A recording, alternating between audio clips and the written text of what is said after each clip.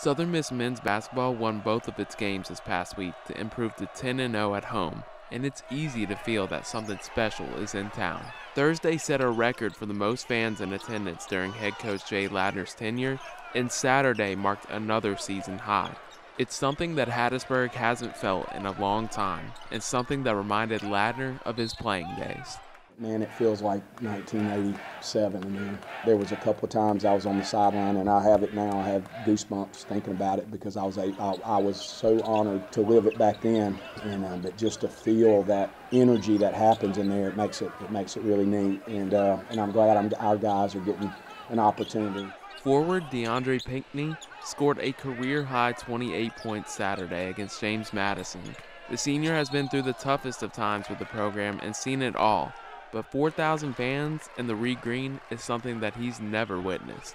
I've been out there and seen nobody in the stands in this place, and to see it go from 100 people to 4,000 people is big because we know that we put in the work and the coaches trust us. Big shout out to the fans. Thank them for believing in us.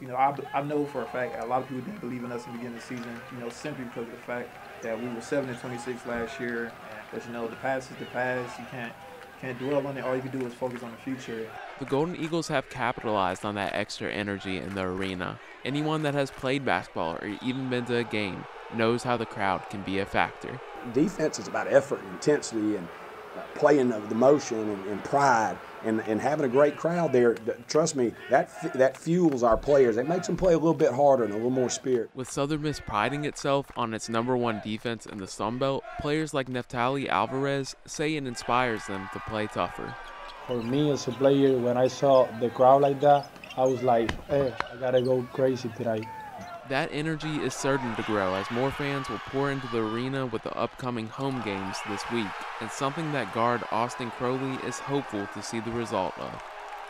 We're just happy to now see the Reed Green coming along with us.